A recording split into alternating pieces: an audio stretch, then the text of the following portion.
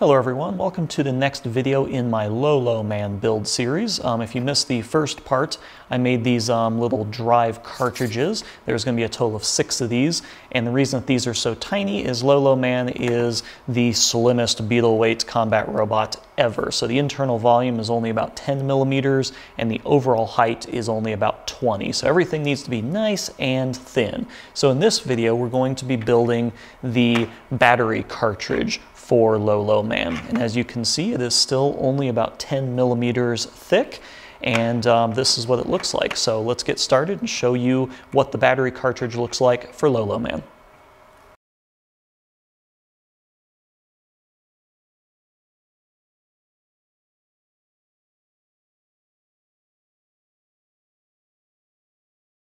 Low Man, in effect, is the next predecessor of Long Man, another beetleweight that I made maybe 6 months or a year ago, something like that.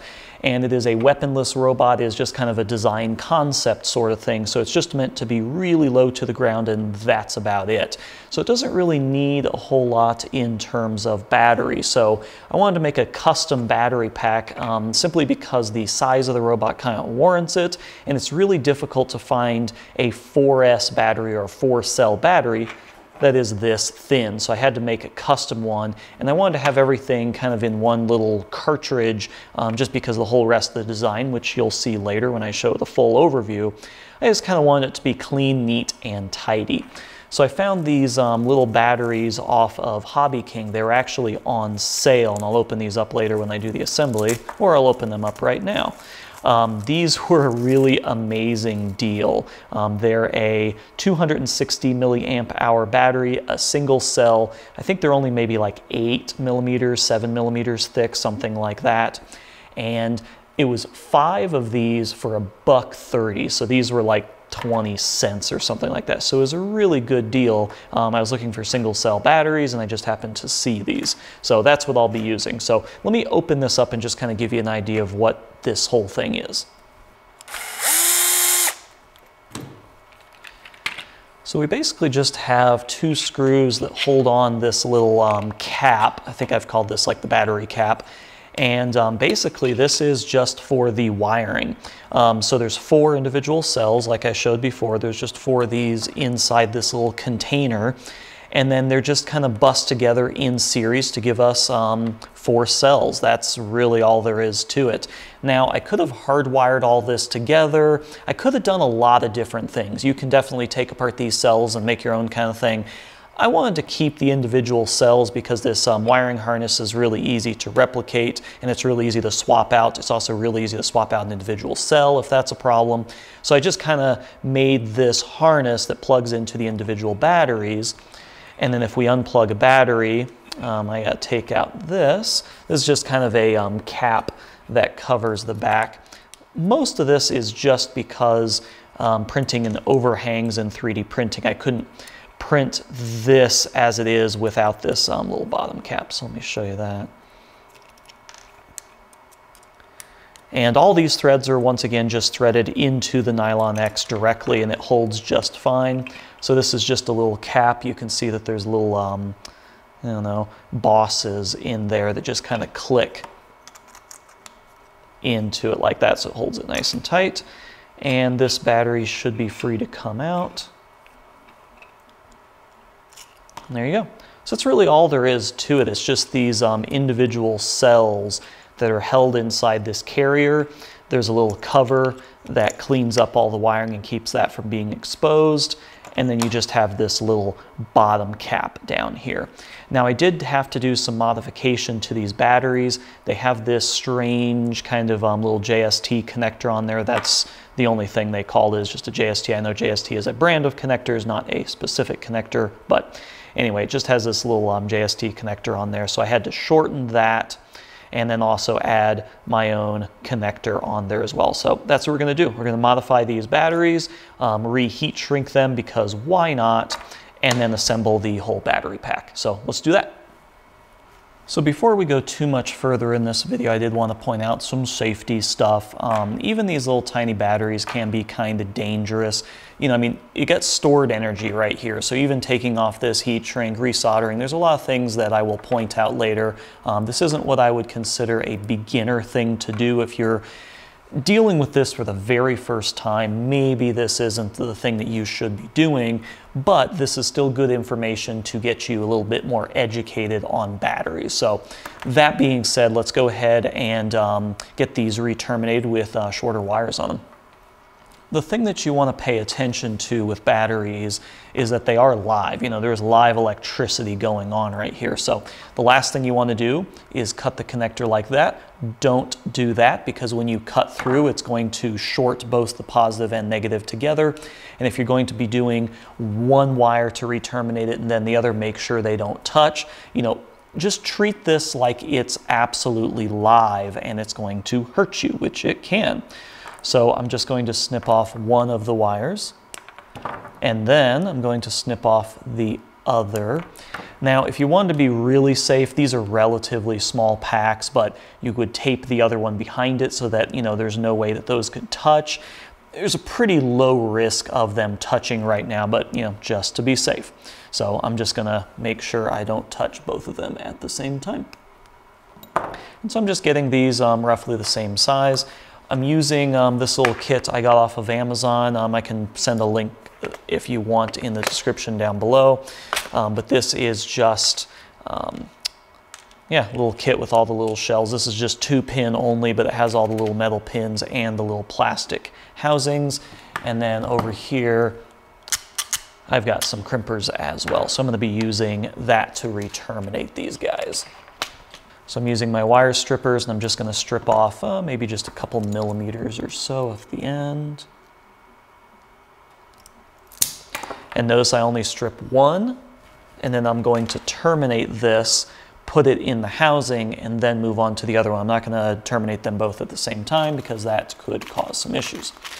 Now with these pins, you've got two different types. You've got the, I guess the female ones, and then somewhere in here, these are the male pins, so we're going to be using the female pins, which will give us this guy. And then one of these little connectors right there. The other thing to pay attention to is make sure that your polarity on these is good. So I'm just going to be matching this one. Every crimper is going to be a little bit different, but for these guys, I use this furthest one out. I kind of get it in there like that.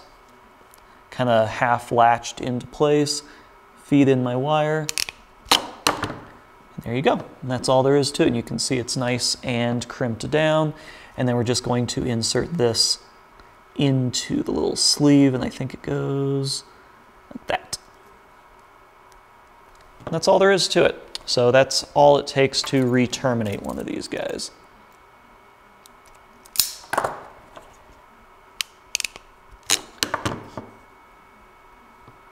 Always make sure you kind of give it a little tug to make sure it's in there nice. And then the little tab that's up there is going to key into the little hole right there. And there we go. We have a re-terminated wire. So I'm going to go ahead and do the other 3 of these off camera, and let's go put new heat shrink on this guy.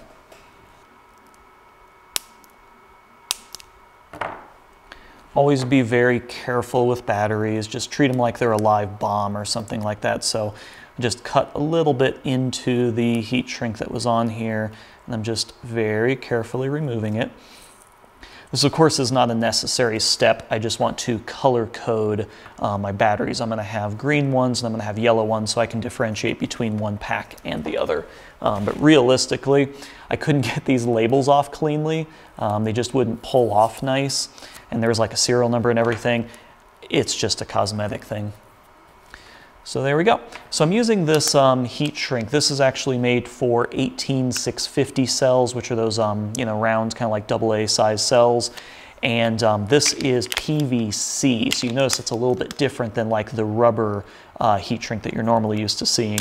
This is PVC, and it melts quite a bit quicker and a lot lower temp. You don't need to have the temp on it for as long, which is good because this is a battery and you don't want to heat it up too much.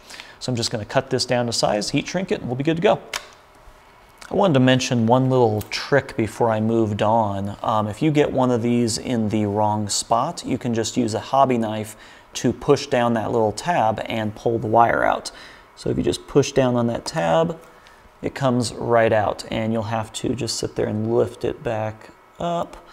But that is how you can modify these if you get them wrong. We just need to pull that tab up so it catches. That should catch, and it'll just click right in. There it is. And for like a servo cable, you can kind of do the same thing, but you actually have to lift up on the plastic housing. So we can just put it in right there.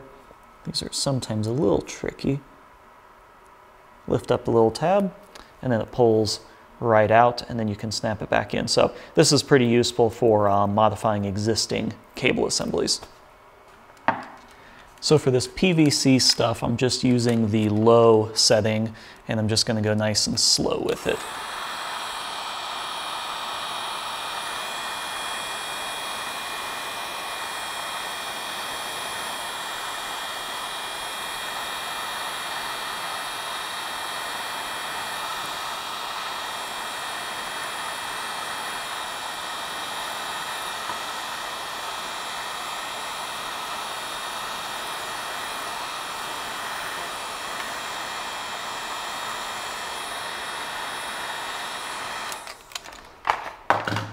There you go, 4 new batteries. So let's go ahead and assemble everything.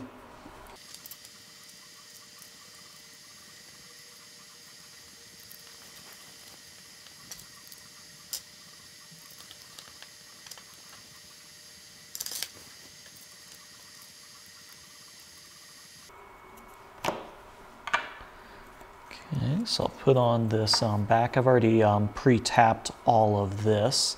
So this should just go right on. There it goes.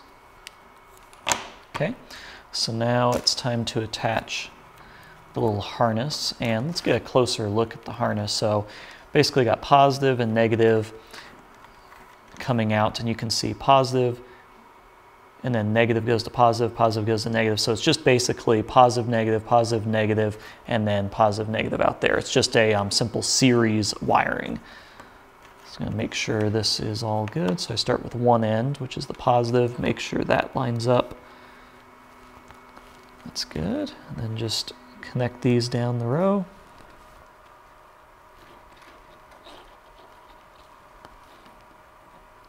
And then the final one. There we go. And all we need to do is just kind of shove this through the little hole.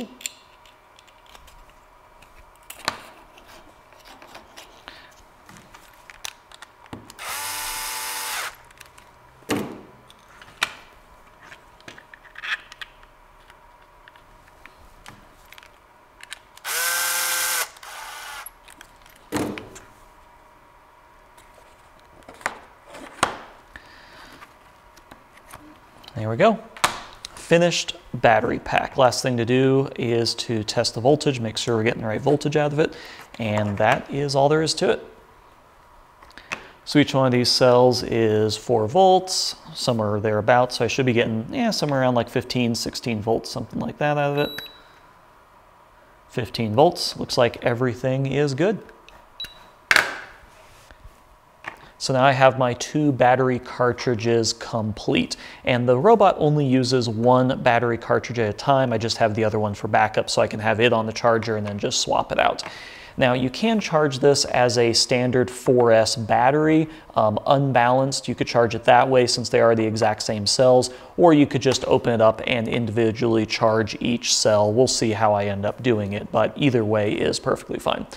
So now I have the battery cartridges done, I've got the motor cartridges done. Now the last and final step is to put everything into the chassis. So yeah, as always, thanks for watching. Check out any more updates to my channel on my Facebook page, and I'll see you next time.